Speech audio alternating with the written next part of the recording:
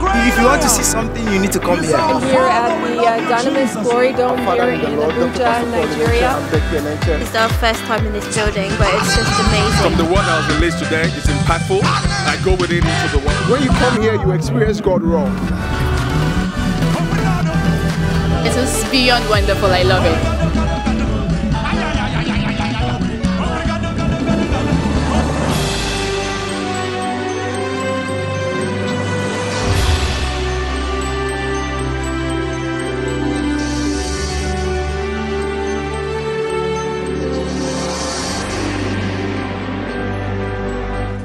Hallelujah! Amen! Come on, shout unto God! Woo!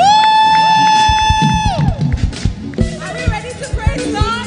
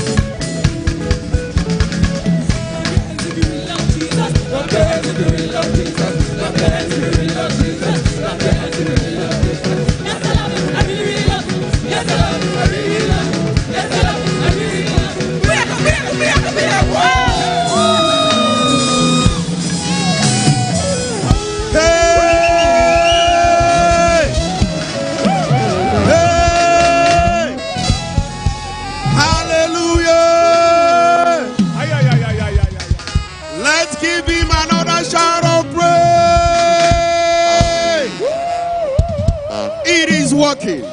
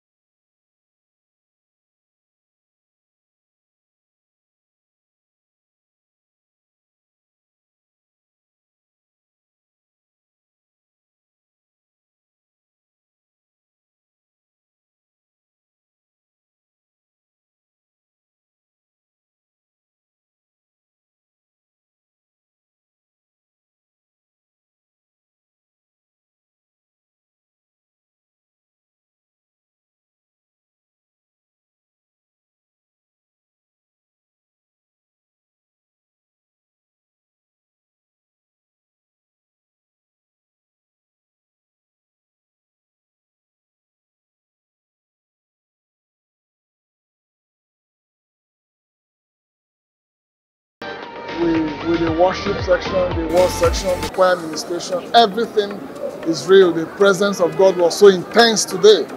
I want to give glory to the name of the Most High God today for the opportunity to be here to fellowship with other brethren. As God commands that we should not forsake the gathering of the brethren, it's an utmost joy for me to be here, to see other brethren as well fellowship with God. Today's word was really impactful.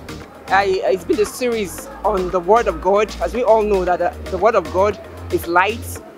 The Word of God is the Lord Jesus is the Word of God. And when we abide in the Word, there's so many things. Now, if everything alive gets accomplished, like what I'm taking home today, I understand that the Word of God is light.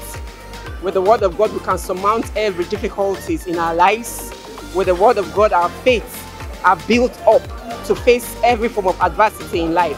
In fact, the summary of everything is that we cannot survive without the Word of God. And how do we get acquainted with the Word of God? Is in the study of the Word of God. The Bible has been given to us. The Bible has been given to us as a tool for us to get acquainted to the will and the purpose of God in our lives. So I would admonish us, as many of us who have been watching at home, I would ask that you spend time, even as you're at home, to study God's Word and to see what it contains in there for you, that your faith will be built enough to come and fellowship with other brethren. The Word of God releases the power necessary to take delivery of your possession in God. It releases the power necessary. We earlier on said that the Word of God is a wire of power. It releases upon you the power necessary to take your possession in God. In Luke chapter 5 verse 4, we saw that yesterday, where the power of God was released as Jesus spoke the word. And there was an immediate catch of fishes by the release of the wall. Hallelujah. Hallelujah. I speak to someone here today. What is yours? No devil shall keep it back. I heard the story. I came across the story of a woman who served her mistress in England. And the mistress, wealthy woman, and she died.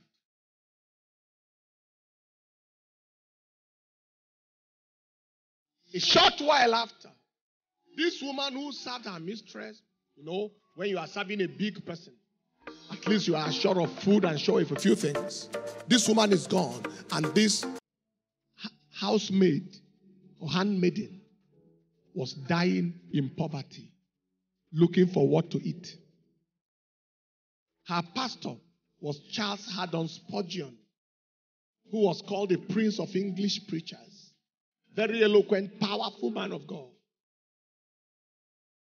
And Spurgeon visited the house of his parishioner, this woman. What's happening? Say, I am in poverty, looking for what to eat. Nothing at all. She said nothing. And then Spurgeon cited on the wall a document that was framed and kept on the wall. And he asked the woman, what is this on the wall? And the woman said, oh, it was the paper that was given to me by the woman I served, who is now late. I loved her so much. And when she died, I became stranded. So I decided to frame this paper to remember her. And Spurgeon read the paper. It was the will, where the woman willed thousands or millions of pounds, plus housing and mansion. Spurgeon looked at it and said, that is on the wall. If you understand what is on this wall, if you understood it, you won't be here. That was how they rescued her from poverty. By an understanding of an inheritance she was not aware of. Poverty died. Bankruptcy died. Empty-handedness died. Because she had a document that was in her possession, whose content she did not understand. Many people have the Bible, but what is inside, they don't know.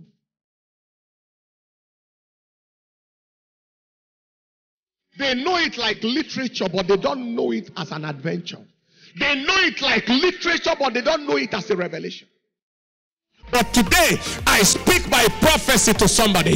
In the name of Jesus, God will open your eyes into the content of the book, and your liberty is guaranteed hereby in the name of Jesus.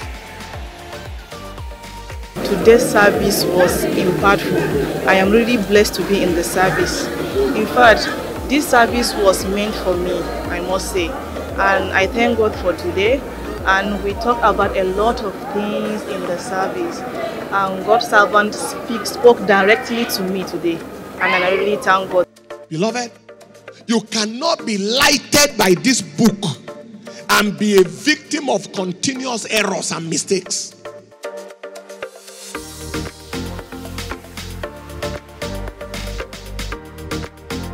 What I'm taking home today is just the blessing, Like when a man goes, a son goes to the father for something. Of course, the father will not say no. Coming to church is coming to where Christ is. Coming to his presence. We don't need to push ourselves to come to his presence because we know what it means in life. One without God is perished. One with God will know the gain and profit. And for those who have not been able to come to church since the lockdown, I want to tell you that coming to church this time is amazing. They've taken so many precautionary measures and the service is just wonderful. Especially today's message. The highlight of the message for me today was the word being our roadmap to eternity, and that means a lot to me. So if you have not been in church since this lockdown, I advise you to come to church. The coronavirus is not the end of it. God is helping us to fight it, and we believe that very soon it will come to an end. So I invite you to come. Next Sunday, I'm expecting to see you, and God will bless you as you come in Jesus' name. I know that a lot of us out there were still worried about the pandemic. I also had that worry at first, but the first time I started to come, which was last week, that fear got broken, and I see that in the presence of God, there's liberty. We go to the market, we go to other gatherings, we visit people as the lockdown has been eased. What difference does it make, especially when you're in God's presence? There is liberty.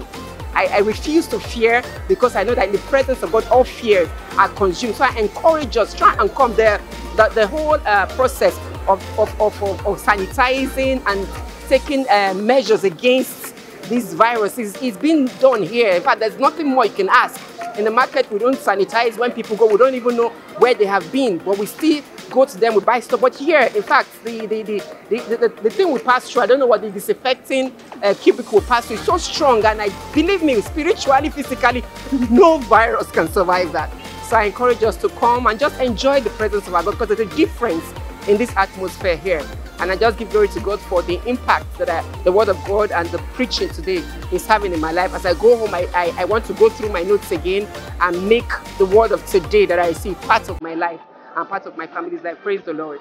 It is also very interesting to let you know that it is a serene service. We ought to exercise our faith, come to church, pray, listen to the word, and take back something home. Something that is going to encourage and nourish us, that is going to build our faith, our spiritual life, and we pray that when you do so next Sunday, you'll be blessed in Jesus' name. In the presence of God, there is no sickness, there is healing and there is deliverance. I know many people are out there, many people are at home, but I want to invite them to the service. In fact, their life will never be the same again. If you're having fear of not coming to church, you don't have to put the fear aside. Everything, we have disinfectant that would actually disinfect you entering. We have sanitizer. Actually, people are actually coming. So just keep your fear aside. And I hope by next Sunday, you'll join us to church here. Thank you so much. Just pray that everyone will have faith to come to church, because there is no place like the presence of God. Please, I really encourage people to come to church, because when you come to church, you will definitely have a change, a transformation in your life. I want to use this opportunity to encourage my sisters and my brothers still in the house to please come and join us for Wednesday services and Sunday services. I can tell you there's something unique when you are in His presence. The presence of God is so awesome, so powerful. The Bible says, I was glad when they said to me, let's go into the house of the Lord. Please, let's join us coming Sunday to worship God. The church has made a lot of provisions for making the environment conducive for worship. The social distancing is being observed, and you have to come with your face masks, and then you can see at the entrance of the church there's a disinfectant walkway where you can pass through. So everything is said. God is here. I can assure you that our future is secure with the Lord. With hands lifted, when men say they are cast down, you shall say there is a lifting up. I prophesy upon everyone connected, related, and associated with this altar and the fire of God here.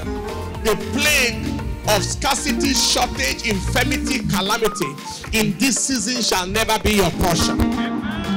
1,000 shall fall at your side and 10,000 by your right side, but it shall never come near you. Everything you left at home as a pressure, you are going to meet it like a treasure. In the name of Jesus, every sickness, every affliction, every deposit from hell in your life today is uprooted and returned back to hell. In the name of Jesus, so shall it be. Go forward and return back with your testimonies.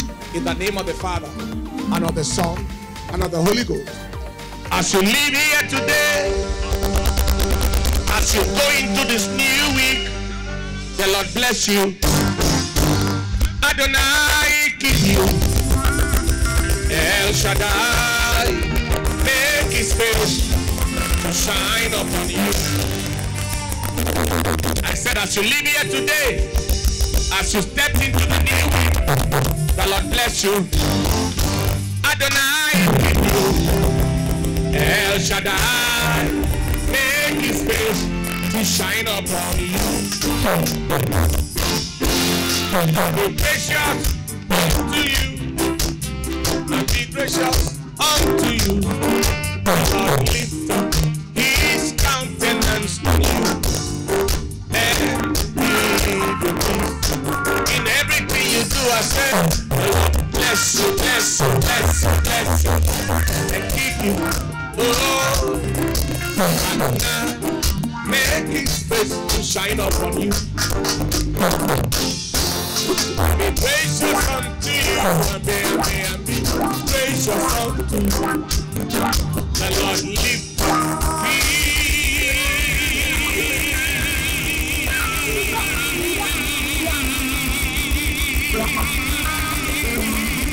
his countenance on you, and give